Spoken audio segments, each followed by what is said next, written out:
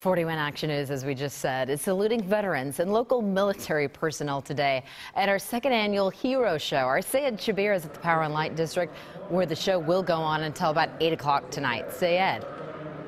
Hey, Amy, you're right, and this has been such a great event so far. Lots of great music performance, but also they just finished up a really special tribute with an American flag. They had a bugler play taps, so you're getting both the exciting and energetics part of it, but you're also getting some emotional and sentimental part of it as well. Take a look at the video we have here. There are several hundred people here gathered to pretty much say thank you and honor our veterans here. There's actual veterans, there's family members of veterans, and just general supporters who are here to say thank you to our troops. There have been some emotional tributes for 9/11, and then some pretty energetic dancers, though. This is John Kirsch and Wanda Finley. They stole the spotlight with their dance moves and patriotic outfits. I asked them what honoring veterans means to them.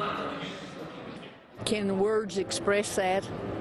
It is something most people don't realize, what our veterans do for the country.